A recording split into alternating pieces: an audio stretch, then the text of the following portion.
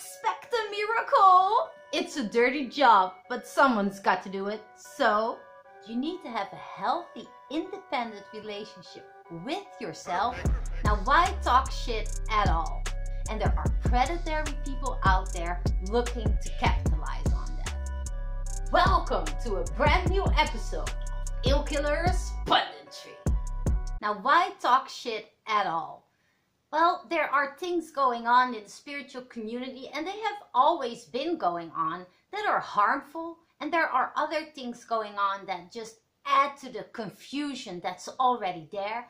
And there are things that are just like time wasters, fillers. So I think it's a good thing to have an open conversation about that. If you don't agree with my opinion, just let me know. I'm open to discuss.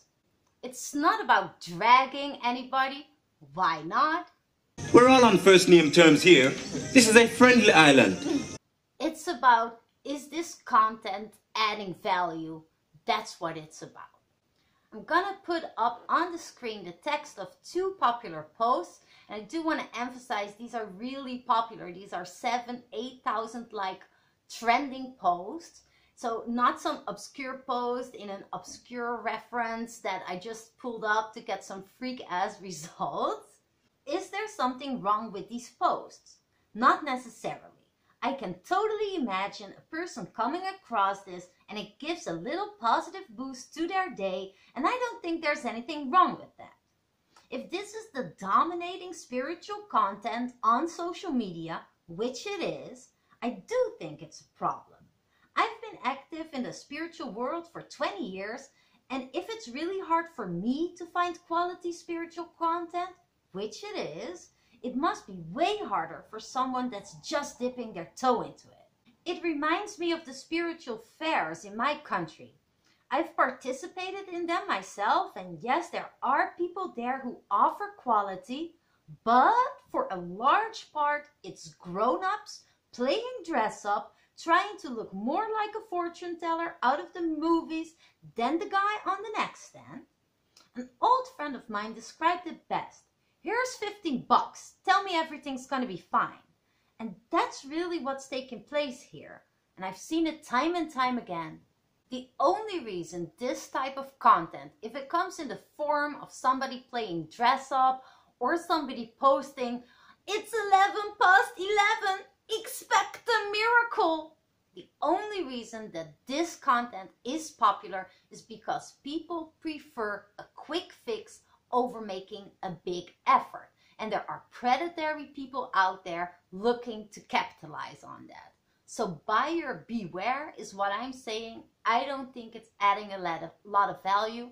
If you don't agree, let me know. On to this week's question. Could being too emotionally connected be a reason to break up for the other person? For every mature relationship goes that you need to have a healthy, independent relationship with yourself before you can make a healthy connection to another. The answer to the question is yes, because being too emotionally connected is not a thing. Let me try to break it down for you. You can have an emotional connection with someone, that's fine. Someone can have an emotional connection with you.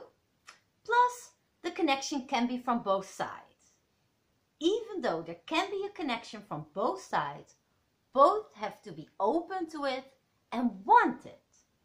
So when only one person wants that connection, we wouldn't speak of too emotionally connected. We would speak of a one-sided interest.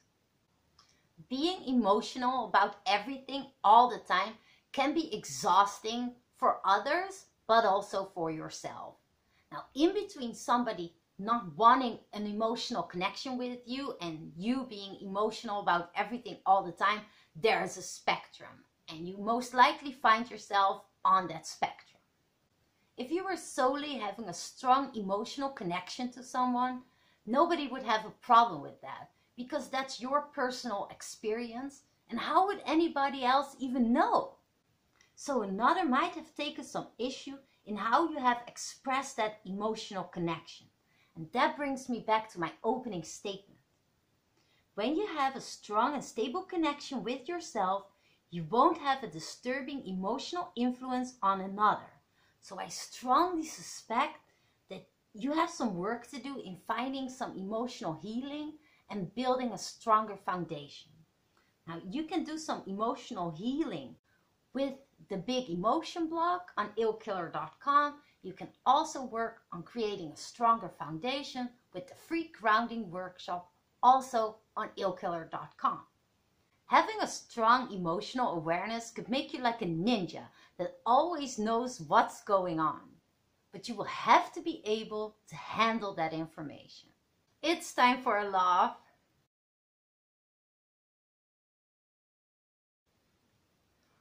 This post was absolutely hysterical to me. I thought it was so funny. And it also reminded me of a bit from my favorite stand-up comedian, Doug Stanhope. And that bit was mentally ill versus mentally challenged. So if you want to have a laugh after this, please check out my favorite comedian, Doug Stanhope. Now, before I leave you with the last beautiful post of this week, thank you so much for watching the episode. Please subscribe to my channels, upvote, remind. I'm so happy with all the support I've been getting, and all the positive reactions to the show really warms my heart. I'll be here back again next week. If you want to have more of my content, please go to Illkiller.com to help you process emotions or build that strong foundation. See you again next week. Bye!